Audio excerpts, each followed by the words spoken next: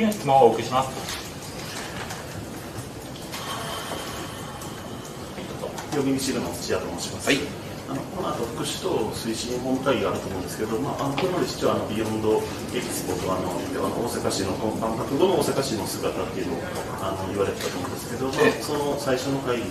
なのかなと推察するんですけど、改めて意気込みと狙いを伺ってよろしいでしょうか。そうですね。もうこの後開催されますので、今日は非常に重要な会議が目白押しでして、その一つが福祉等推進本部会議です。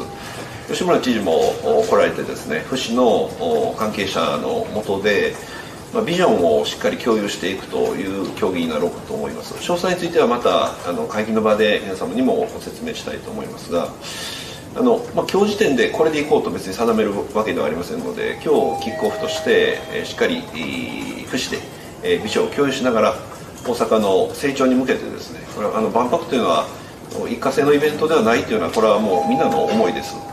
非常に重要なイベントですが、このレガシーをどう引き継いでいくかというのが非常に重要だと思いますので、こういったところからも福祉のビジョンを共有できたらと思います。ありがとうございます。はい、次の質問をお送りします。他に質問のある方いらっしゃいますでしょうか。それでは終了です。はい。